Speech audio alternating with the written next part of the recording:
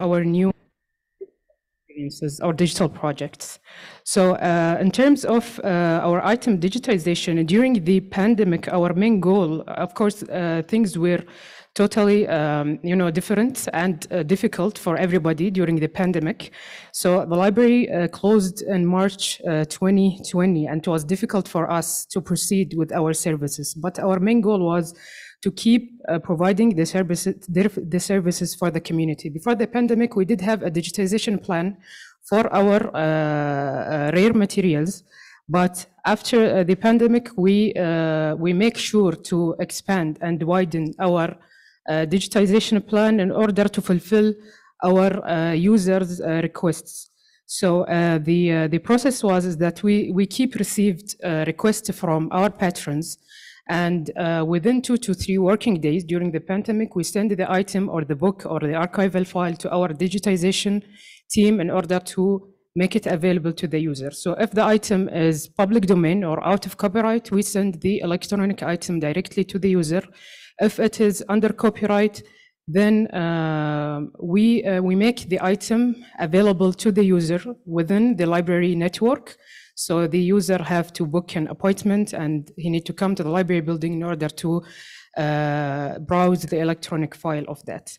So more or less, we have a plan to digitize 150 books and archival materials every week. Until now, 90% of our heritage collection is digitized and available online. And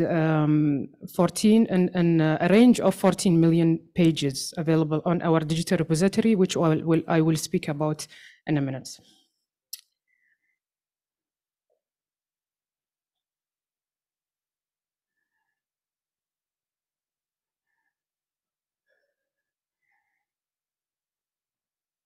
Begin to get the freeze.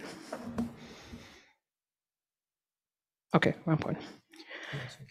Okay, so the main two sections, the main sections for our digitization process is the conservation lab and the digitization lab. We have a conservation lab where they can check the condition of the item before we send it to digitization. We have a high-tech number of machines that are doing our digitization for our rare materials in order to ensure not to harm the damaged or the fragile items that we have. Now I'll talk about 2 of our main digital portals. One of them is the Qatar Digital Library. So the Qatar Digital Library archive offers a massive archival collection of manuscripts, maps, archival documents, photographs, and a huge collection of India office records that are related to the Gulf history.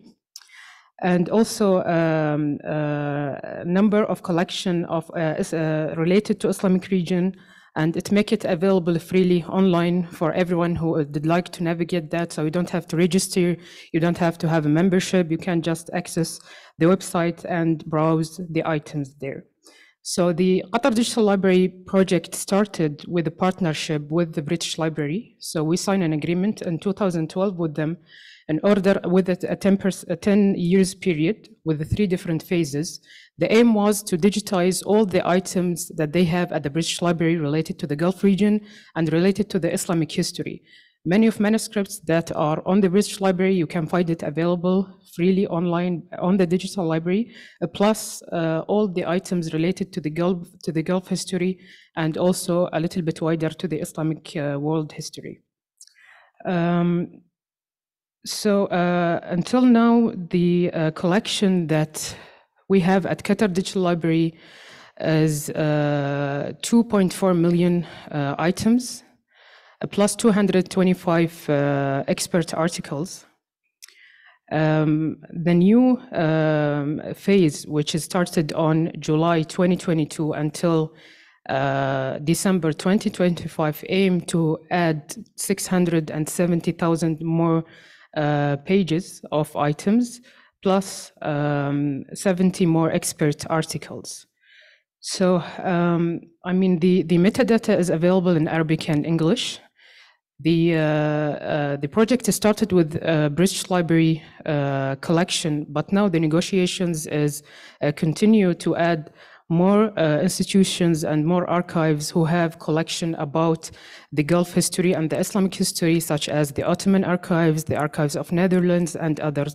Of course, there are a lot of challenges or difficulties, such as the metadata schema, but the team working on this project are trying more or less to harmonize all the issues in order to make a better browsing for the users who are using this digital archive. For more information about QDL, you can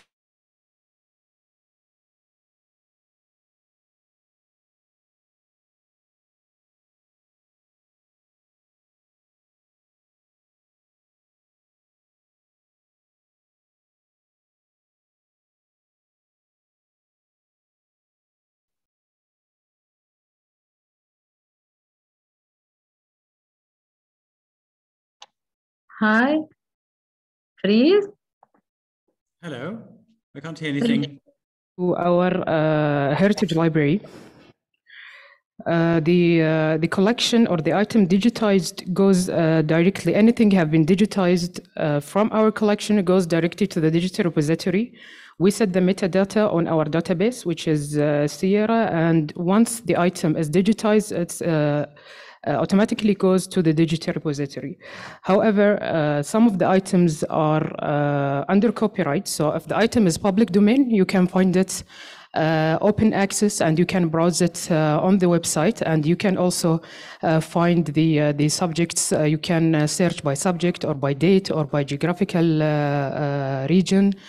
If the item is under copyright, you will see the metadata, but it will be seen as embargoed.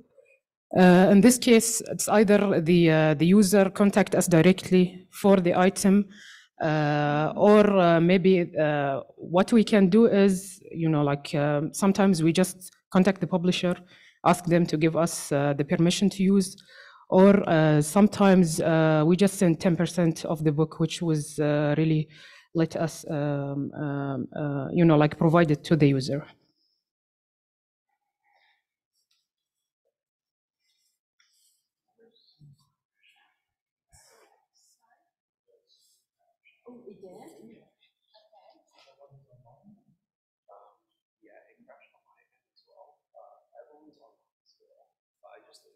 Okay. Let me just, I need to open, sorry about that. I need to start the Mela Zoom. It's Zoom.us.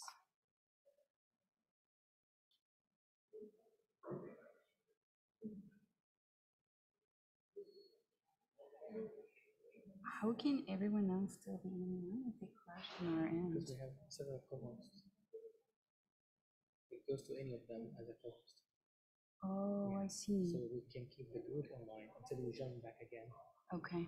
So everybody is online? That's the thing. Cool. Okay, so now we're back online. I'll let you take over.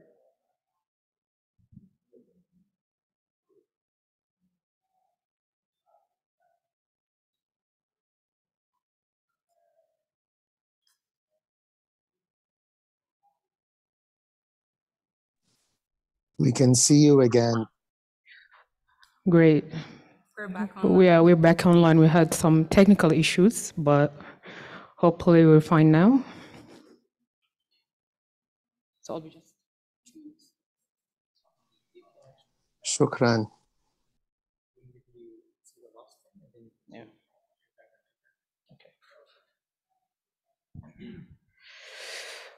Okay, so I hope that you catch up of our digital repository brief. So moving on, I will just give a quick information about our new digital projects. One of them is the Family Archive Digital Projects, and I've been working on this project for since 2018. So the idea of this project is to collect the special collections owned by the families, make it available online for whoever is interested about the family history, about the country's history. The problem that we have, it's not a problem, but I mean, in the Gulf region, the families treat their items as private collections, so they cannot really share it with anyone. So it's a little bit difficult to negotiate with the families in order to convince them to collaborate with us in order to have the items available online. So far, I'm working with 3 families who were very cooperative to help us in this project. But the collection varied. One of the families provide us with 115 collections or archival materials dated back to 1779, mixed of correspondences, passports, images, and some of the families provide us with the 12, 13 items. So the idea is that we collect these collections, have it digitized, add the metadata, rewrite the items, and make it available on our digital repository under the family name, with, of course, analysis and the studying of the items. But still, I mean, we do need to negotiate with the families and about, many issues. For example, the consent form, how to clear our side as a library because we are not the owner of the physical items, and also the agreement that is signed with the family. And also the idea is to have an oral history section of this project, that we meet the family, let them to have some of audio recording, and add it with the collection online for the users. The other digital project is the digital table project, and this is an interactive project that we thought that it will be an addition to our rare materials or distinctive collection on the library. So the visitors of the library building or the exhibition area will have this interactive table inside the exhibition area, which will include different items than the one on display. The challenge was how to make it more appealing and interesting for the users. So as our collection is about the history of Islamic civilization, we inspired the narrative of the digital table by Ibn Battuta, Ajab al-Asfar book. So we use one of our maps. We trace the cities that was visited by Ibn Battuta. And once the user is click on the city, they will have items divided by material type related to the city that was visited by Ibn Battuta, and we will add some of the narratives that more or less can combine his experience and also some information about our collection that will be added on the interactive experience.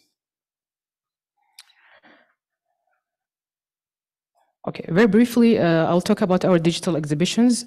Beside the permanent exhibition we organize 2 temporary exhibitions every year. And the temporary exhibition lasts for 3 months. So now the idea is to have the exhibition after the period is done, to have it as digital exhibition available online for the users and for the public to browse it. So some of the exhibitions, we did have it as a digital form. For example, the Arab cinema poster exhibition, we do have a big collection of cinema posters. So we have this interactivity along screens, which we call totems. And some of the physical exhibitions, for example, the Arab American History exhibition or the photography exhibition, all of them after the end of the period of the temporary exhibition, we have it in a digital form in our website, accessible for people who ever wanted to navigate that. So in conclusion, I mean, the main goal for us in the distinctive collection at Qatar National Library is to have, to develop our digital experience for rare materials and ensure variation. And we are very happy to collaborate and exchange ideas, to exchange expertise and maybe, like trainings for the digital experiences in order to make it more accessible to the users. That's it for me. Thank you so much for your attention. And if you have any question, please don't hesitate to send me an email. Thank you so much.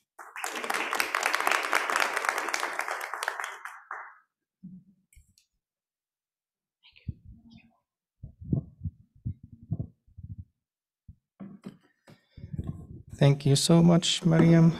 Now we'll move to stop sharing here. Let Jacob.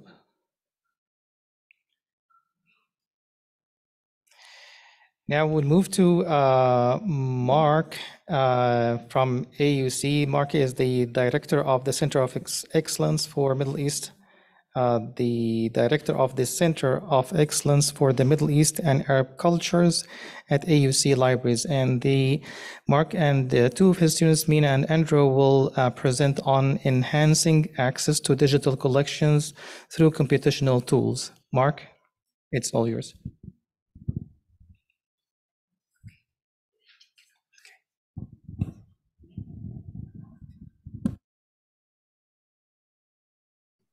Sorry, thank you. I'm just sharing my screen. Can you all see that?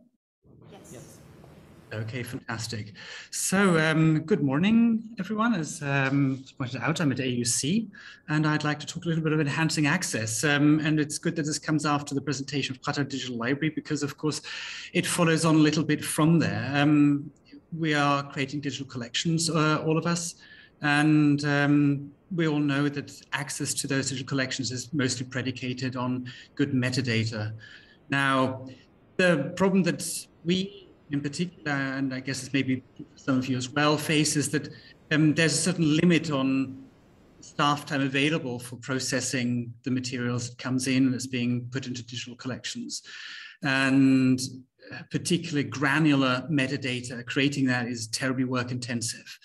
And so we reached out to the Department of Computer Science this last semester, asking whether they might have some clever students who could help us with some clever tools that are out there. And the chair of computer science very kindly agreed that he would recognize work for the library as credit for the industrial training requirement, which they have in the department.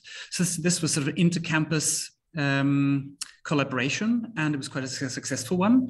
We managed to recruit a very good group of students mostly in their third year, and basically set them to task with a list of prompts that we had created.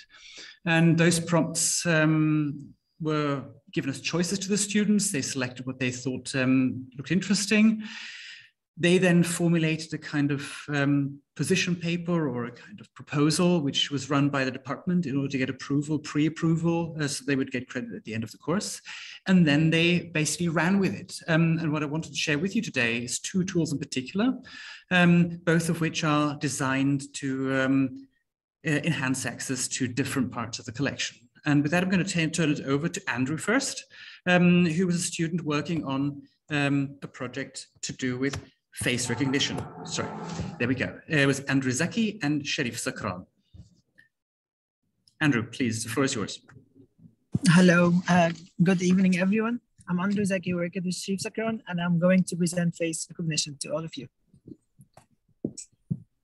So our motivation is that the University Digital Archives contain large quantities of photographs related to AUC's history, and these images are used repeatedly for publicity and research, but few photographs carry a clear identification of the people depicted. Moreover, identification of people are often incomplete. So our goal is to facilitate the process of identification of any known people inside the photographs. So our project idea is to introduce desktop application that enables librarians to tag people and to create data sets of the tagged people automatically, and to create metadata for the tagged people automatically. And finally, it will have the ability to automatically detect and identify already tagged people in other contexts. Our system has two main features: to tag faces and to automatically recognize faces. So our first feature will be the tagging faces. So in order to start with the applications, desktop application, we need to create the environment. The environment is a specific folder, which has, please next slide. The environment will have two folders. The most important one is the images, that you have to put all the images inside it. Next slide. As it appears in this slide. So after that, after uploading all the images in this folder, you can start working with the application. So the first feature is the tagging feature. You can press this button, and then you can choose any vector, and then you can like add all the information you'd like to associate the photograph with this information. So for example, you can add all the names, but you have to put separate the names with a semicolon. In addition to, you have to put all the names in the order of the photographs, like the faces, X1, X2, and so on. And for example, here I added the AUC presidents for the description. And then you can press save, and you can find the faces will be labeled with the input names. For example, here, Francis Ricciardoni and Mr. Dalal. And after that, the metadata will be saved, like associated the name of the photograph, and after that, underscore metadata.csv. After that, it will be saved in the general CSV file, which have all the metadata of all the photographs that was tagged before. Moving on to the next feature, which is automatic face recognition feature. You will have to press this button, which is recognize faces, and you will choose the folder of images, the whole folder, and it will detect all the images. If you have tagged this face before, it will automatically recognize it. As for our example, Mr. Ricciardoni and Mr. Dalal was previously tagged, so our system could detect these faces. However, it couldn't detect the second face, which wasn't tagged before. Next slide. And of course, after automatically recognize these faces, it will save all the metadata in CSV file, contain all these metadata, and add the entries of these metadata to the general CSV file. We tried to challenge our system to have a low quality images. And after trying these low quality images, it worked for some faces, but it couldn't work for all the faces. For example, this baby or child, it couldn't work for him. So thank you. These are this ends our my presentation. Thank you. All right. So that was one project of the students, and I'd like to show the next project, which is to do with page segmentation. Mina, do you want to take it over from here? Yes. Good morning, every time. So for the second project, we were working on page segmentation on old Arabic magazines. We were a team of 3 undergraduate students, Ahmed Fathi, Mina, and Nermin Al-Ausi.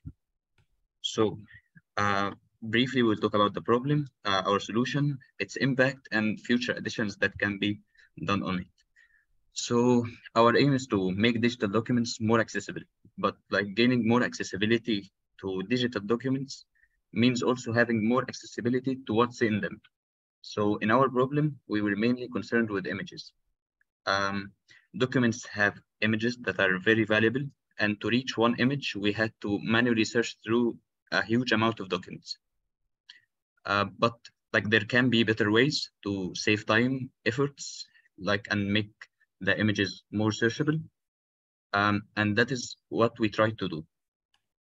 So to rephrase the problem, we were trying to extract images with their metadata automatically from scanned old Arabic magazines. How can we do so? We can use AI, but there's a problem with AI is that it's not always 100% accurate. So we created a tool that leverages both the power of AI with the reliability of a human user to make this process much faster and at the same time reliable. So in our tool, we have 3 main AI components, which is the first one, the image segmentation for extracting the image, OCR for reading the text on the image, and image captioning to generate automatic captions. But this last part is still under development. So the main 2 parts are the first 2. When it comes to the tool itself, here we can start from uploading the pages. So we have scanned pages from some magazine. We upload the images, and after we upload it, we see the preview for this page, and below it we can see the metadata. And when we make sure all is good, we click on show detections. When we show detections, the detections for each image in all the pages are shown. And to make sure that these are all the images and there's nothing left out, we click a button to show manual detections, as we can see in the next slide. So here we can see the detections made on each page. And if there is a detection that wasn't made, we can create a box for it and then return back to the detection that we made. So this is a main overview of how we extract images. For more features on creating the metadata, so we have the basic metadata for each image, like the name of the magazine, the issue date, and the page, which are shown under the page. But there are also different options that we can use. The first one is generating OCR. Generating OCR reads the text that's in the image and add it to the metadata so that can be more searchable. We can see the image on the left is without OCR, and the right has captions using the OCR. So this was the first. We can also add manual captions. So here we write Al-Batar Saghir Mahmoud Siraj al-Din, and when we submit it, it is added to the captions of this image. After we refine our detections and finalize our captions and metadata, we choose to download our detections in images and CSV format or JSON format if we are dealing with an API of some other application. So this was a small demo for our project. The impact of this project is that it will cut down searching time and the effort to extract a specific image from documents, and we can make the images searchable. And also it integrates AI into another crucial part of library system. However, there's a big room for improvement. So we can improve the tool by creating by making the image captioning better, which generates automatic captions, as we can see in the next slide. We can also expand the tool, not only for old Arabic magazines, but for other domains, and we can integrate it with other tools and systems. And this was for our tool. Thanks for listening, and thanks for your time. Right, so that was our presentation in a nutshell. I'd just like to stress that all these projects are sort of proof of concept projects. They're not meant to be final products. And I'm really hoping that perhaps in the future we can get some grant money in order to take them forward and develop them a bit further to make them more deployable, but also to make them, to integrate them with one another so that we've got a full pipeline for digital content where we can move magazines and other stuff that comes in through that pipeline and get a full set of tagged images. So I think we have questions at the end. So we'll leave it at that, and I'm happy to hand over to the next presenter.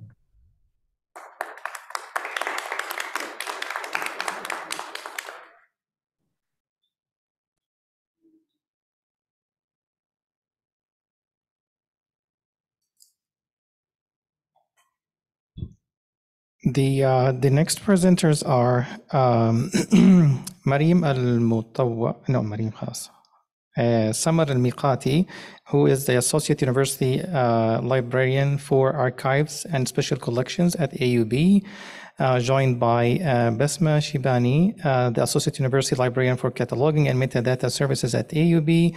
Also, Eli El-Kahle, the Director of Digital Scholarship and Initiatives at AUB, will be speaking about the, just 1 second to open the other. Yes, the safeguarding the Issa. Just 1 second.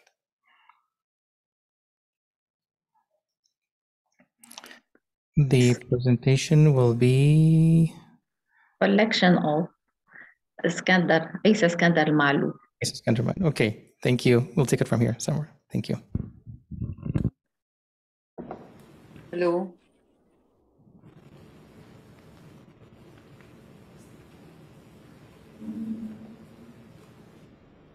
Go ahead, Samar, please. Okay. You can share your screen. Yes, can you see my screen? We can see it, yeah, but put it in the full presentation, please.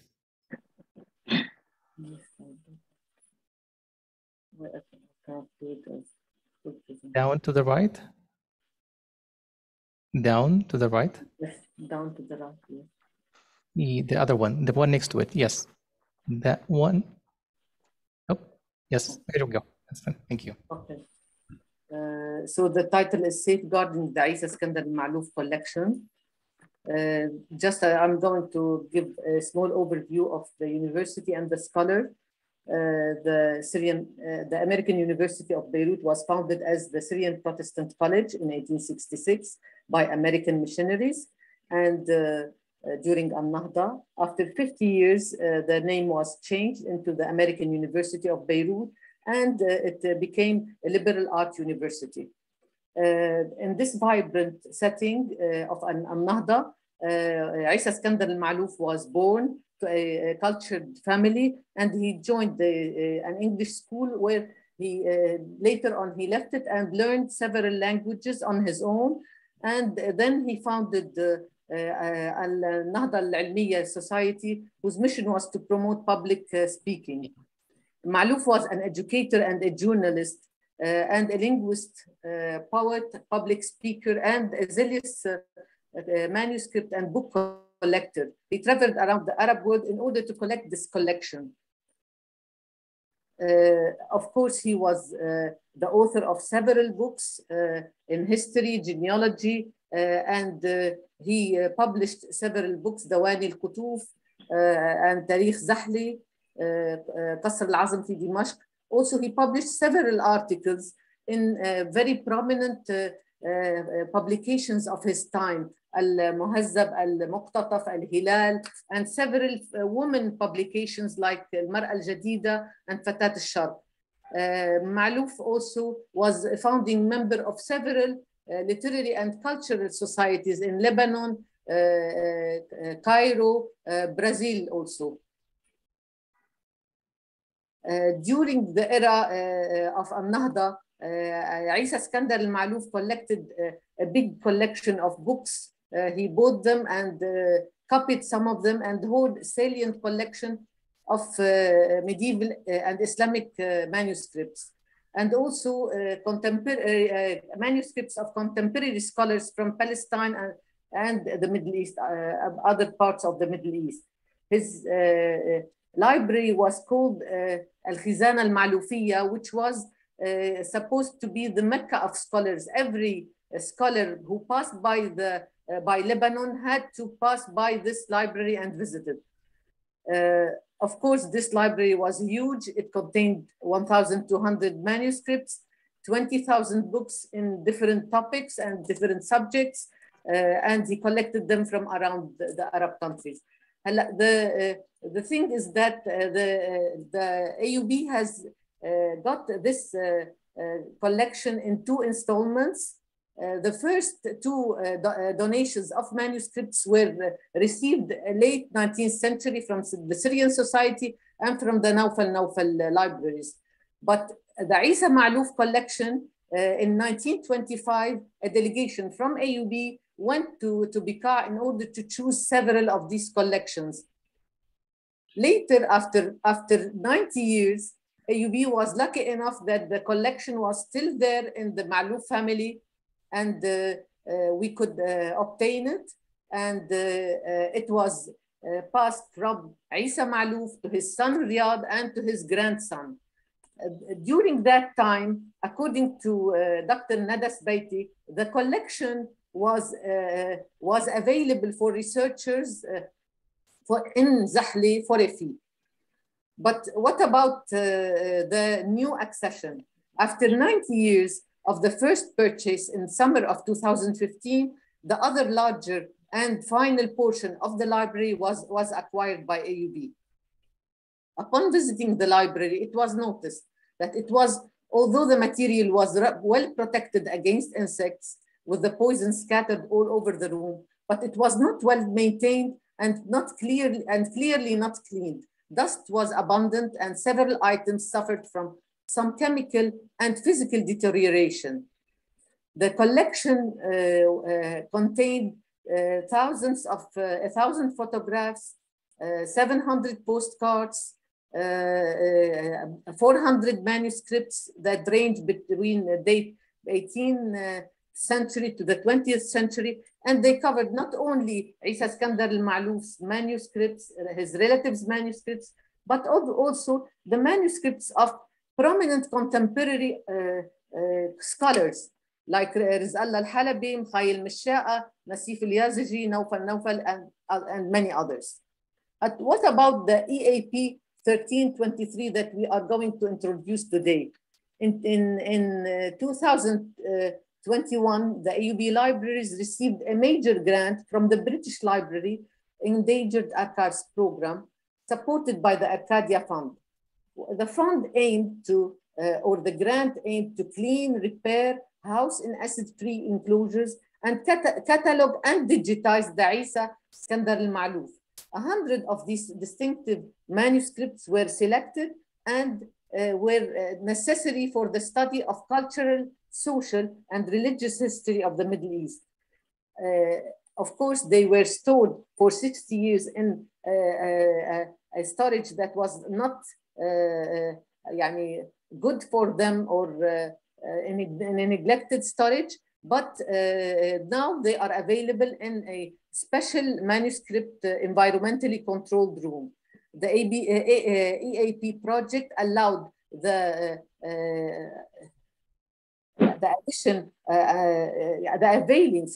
availing of 100 manuscripts to be online and available to other researchers. Now I give the floor to my colleague Basma Shibani, who's going to talk about the metadata of the material and how it was cataloged and the difficulties they faced. Thank you, Samar, for your introduction. Very nice and detailed introduction. Now let's speak about the technical side of the project and of the collection as well. The manuscript, 101 manuscript has been selected by Samar and a committee.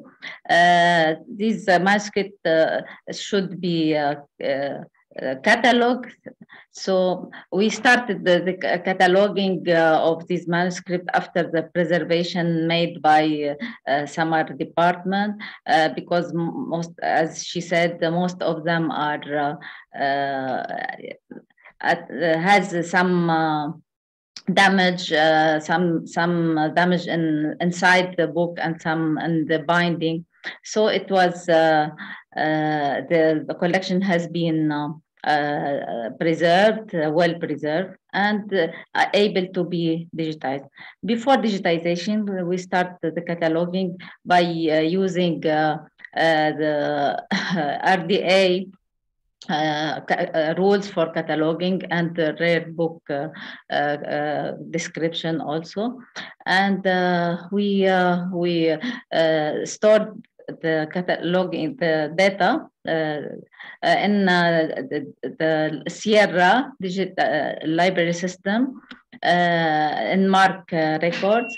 The MARC records are very rich. The cataloging in MARC records are very rich. We added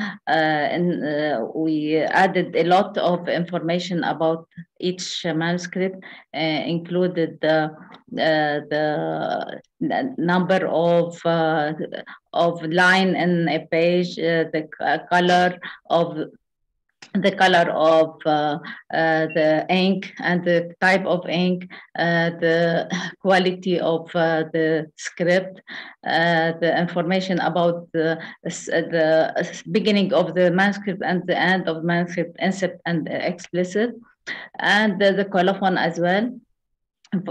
Information, and we use the subject headings, the Library of Congress subject heading in Arabic, because we catalog the Arabic collection in Arabic, and we add the transliteration for the fields of MAR, and I mean romanization or transliteration. We also use the Dewey Decimal Classification. We add also the link data ID from the Library of Congress next to each author, if available. This is inside our library systems here. Usually we export the information from the MARC record and to convert them and map them and convert them to any schema available, mainly in Dublin Core, to be populated in our digital repository or in content management system. But for this collection, we have to abide by the grant by the British Library, who provide us with a template, specific template that fit the schema of their digital repository. I'm not sure what is the schema, but this is what they ask us to put the information in this template. I will show you the template in the next slide. So after the import, the metadata are now available to be sent to digitization to ALE department for digitization, and I want to show you a little bit about the template, the field or the elements of the template. Please, Samar, move it. Next one. This is the information of the manuscript, one of the manuscript in Sierra OPAC. You can see how the details are very enriched in describing the manuscript. Please move it. Basma, I just want to remind you that we have 3 minutes more. Yeah. Okay. I finished. Please turn it. This is the template of the British Library. It contains a lot of very detailed information about the title, about the translated title and transliteration title, language, and date in Gregorian and in Hijri. In addition to the subject provided like a controlled vocabularies, not the Library of Congress subject heading. Please move. This is the last part of the template. You can see the digital information about the digital copies that Eli and his staff is filling in this template to be later sent to the British Library for downloading in their digital repository. Please turn. This is how it looks in the Endangered Archive Programme of British Library. This is one of our manuscript. Thank you. Now for Eli for more technical information about the digitization and preservation. Thank you. Thank you, Basma. Thank you, Samar. Hello, everyone. I'll promise I'll be as short as possible. At AUB University Library, we consider our digitization lab as a hub for different digital scholarship and digital initiative activity. We adopt international standard and best practices for digitization. For us, digitizing culture and artistic artifact is actually an art by itself and should be a space for creativity and collaboration. In this project, we follow the British Library Endangered Archive Programme standard to digitize the manuscript. We also created our own derivatives from the digitized images to publish them on our own digital collection platform. Next slide, please. This is the link to our digital collections. During this journey of building this digital collection, we had the chance to work on different projects that can endorse actually different content types. We had images, text, but of course also we had videos and sound. We had to adopt and deploy systems that support international standard and feature, for example, to allow harvesting of the metadata, to integrate with the IIIF, to be able to have scalability, and of course to be able to integrate with our digital preservation framework.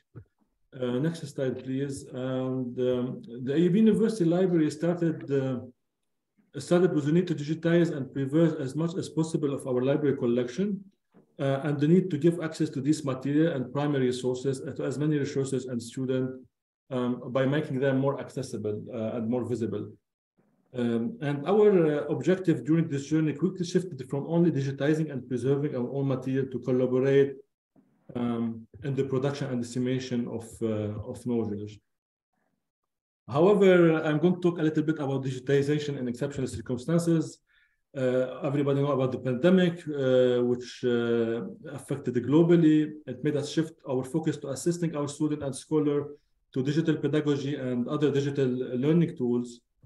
Another example related to our infrastructure, nationwide, we faced severe electricity cut that made several physical collection and the primary resources at risk, mainly due to lack of climate control in the library building. Of course, this was accompanied by Beirut port explosion and severe economic crisis, people being laid off, others just quitting. In addition, we had unrest and riots going on in the region. So imagine you have to wake up in the morning in the middle of the summer with no electricity and start cleaning scattered glasses and the damage that happened from Beirut port explosion, while planning on how you can make sure to save your collection from mold or physical deterioration that are treasure for our institution and for the whole region. So next slide, please. So despite all of this, we were successfully able to digitize and safeguard our collection with the help of a fund from the British Library that provided us with best practices and guidelines. We took this opportunity also to shift our digital collection platform to a new platform using Blacklight and IIIF. Next slide, please. So this is our IIIF version of this manuscript. Final slide, please. So I would like to add that this opportunity actually opened the door to further collaboration with British Library, as the University Library and AUB will be collaborating with the British Library on digitization and conservation initiative in the MENA region to save, preserve, and give access to valuable archives at risk. Hopefully, we will release more information about this initiative soon. Final slide. Thank you. So thank you, everyone. And if you want to contact further, these are our emails later on. Thank you, everyone.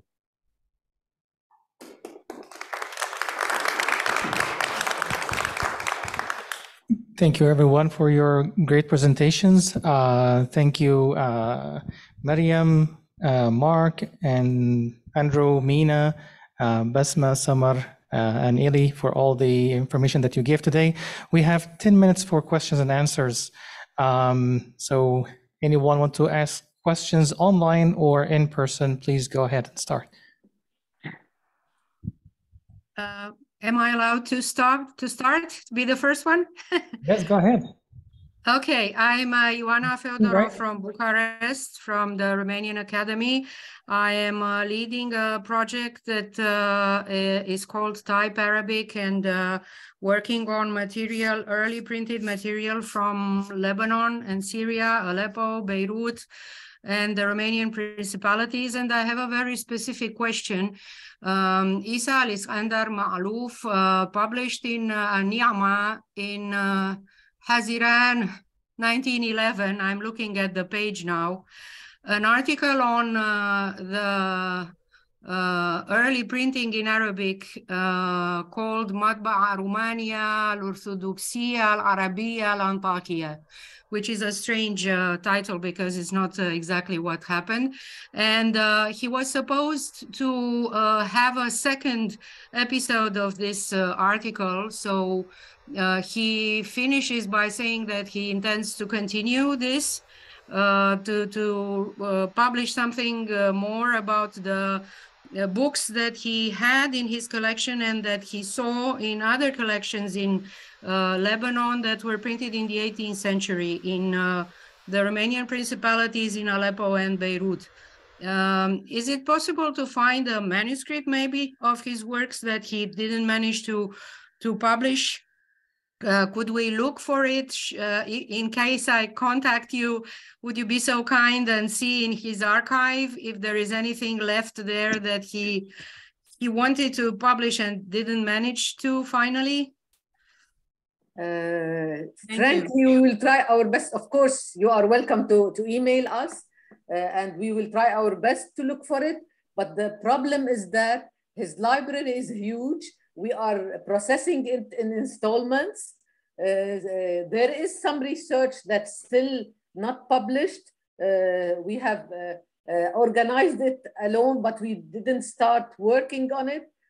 So why not? We can look for it and email us the material that you have already, and we'll take it from there and look for the material in the hope that we can find the other published or unpublished research, because he has a huge amount of material that's not published yet.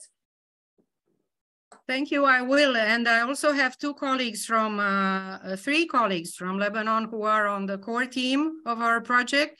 So I will ask them to maybe visit you. And the good news is there is a personal archive, not only manuscripts that he collected. I suspect he also has early printed books. I mean, yes, we could look for copies. He has a rich collection of early printed books, early periodicals also. And he even had not only the famous periodicals, he had also very localized periodicals, newspapers from villages all around Lebanon and Syria that we have never encountered in any other collection. Thank you so How much. much of this will be available online for research? How much? The good thing about it that we are doing this in installments. This week we are going to post a collection of catalogs that were published in libraries or presses around Syria, Lebanon, and Egypt that he had catalogs of. And we did a finding aid. We're not publishing the catalogs themselves, but a finding aid about these catalogs. Thank you very much. Thank you so much, Samar. Thank you. Other questions from online or in person? Yes, AG. Hi, this is AJ from Washington University in St. Louis. I'd be interested to know more about, I can only begin to imagine the difficulties that power shortages have on a digitization project. I'd love to hear more about that, how you were able to work with those difficulties and any other infrastructure issues that way that any of the teams have encountered. This is probably for Eli. Yes, thank you. Actually, definitely you cannot operate without electricity, but actually it doesn't only affect digitization process, actually it affects the material. For example, in our collection, we'll have a lot of microfilms and even the manuscript, it should be in a climate controlled room. And because of the different complex aggregated issues that we went through, so we had a problem, and we started looking how we can digitize as much as possible, as fast as possible. But also with the economic crisis, this wasn't easy. So this is why we really appreciated working with the British Library, where we got the fund and we started digitizing some of this material. And as we've been asked now, if we have more funds, we're ready to digitize as much as possible. Our policy is, if we don't have copyrights, why don't we publish and give open access to these materials so that can everyone have access to them?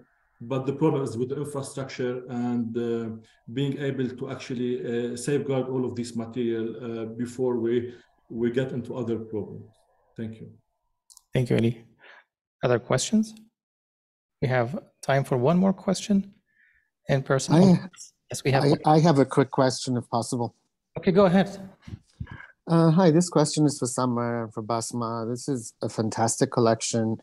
I'm interested to see if you guys have done any survey on how much of the material is in Persian or Ottoman Turkish, and would that content ever be possible to be made available for people interested in the wider region? For the most of the publications or the manuscripts are in Arabic. There are few Ottoman Turkish, and especially for the old collections, maybe there are more Ottoman Turkish, but mainly it's in Arabic. Mainly it's in Arabic, but covers very diverse subjects, religion, theology, astronomy, astrology, you name it, and it's there. We had difficulty to choose the most appropriate subject because we tried to be as diverse as possible. But of course, you face it sometimes that you have to choose one manuscript rather than the other because you find it rare, you find it unique, in order to avail it to researchers all over the world. But the good thing about it is that the collection, it's not limited to manuscripts and early Arab print. It has photographs from late 19th century, early 20th century. It has postcards, early 20th century. It's really, and it has Issa's personal research, as I indicated earlier. So it's really a diverse collection and very rich, and we are trying our best to push through it, and it has some calligraphy, if you can imagine, some calligraphy of Najib Hawawini. Samar, there is a question in the chat saying, how about Syriac? Syriac, no, I don't think. In Issa's Ma'loof collection, there is no Syriac. There is in another collection that's, what's its name? There was the oldest manuscript in our collection is Syriac. It's the Beirut Codex. And there is another collection that we have not processed yet, Agula collection. There are some Syriac manuscripts. Great, thank you. We have another question here in the audience. This is Tom Kramer from Stanford University and the Digital Library of the Middle East project. This has been a fantastic panel. Really wonderful collection of digital library resources and digital projects that are showing both breadth and depth. I'm wondering what maybe this is something for each of the panelists, or if there's someone who has a really compelling vision, what would be the single greatest thing that could further digital library projects or digital humanities projects? And is it more content? Is it more tools? Is it better discovery, better description? I'm just wondering if you have a perspective on how could we take things to the next level? Could be for. I think it's a combination of all of these. Yeah, can answer this question. Whoever wants to go first. We have Maryam here too. Yalla, Maryam. You want to say something, Maryam? Just 1 second. Yeah, I just want to highlight that the most of the comments that we receive is the searching tool for these digital archives. Sometimes it is difficult to find an item, even if it is there. So I think enhancing the search engine for these digital archives would be very beneficial for the people who are using these. If I may, I guess what Smart Team is doing using artificial intelligence is actually a great way to improve of things, how we can done with the archives, to automate things as much as possible or semi-automate them. And of course, enhancing OCR, where you can increase search, as Maryam just mentioned. Handwritten text is important, and things are being done regarding this using AI. So this is my take on this. Thank you. Mark, add anything? My 2 cents worth is that we have content galore. We've got millions and millions of digital objects, but I think it's the access really that is sometimes less than ideal, which is precisely why we try to set up these projects to enhance access, particularly at a much more granular level. We really have this limitation. We have cataloged all our journals and so on and so forth at a very top level, issue level, but that's not good for someone who's looking at content further down. And so I think that is where we have to do more, because that's where the work is still done manually, and it's very, very cumbersome. Thank you so much all the presenters and audience online and in person for this great conversation and very informative presentations. Now we will have a break for 10 minutes and then we'll rejoin for the vendor showcase. Thank you, everyone. Thank you.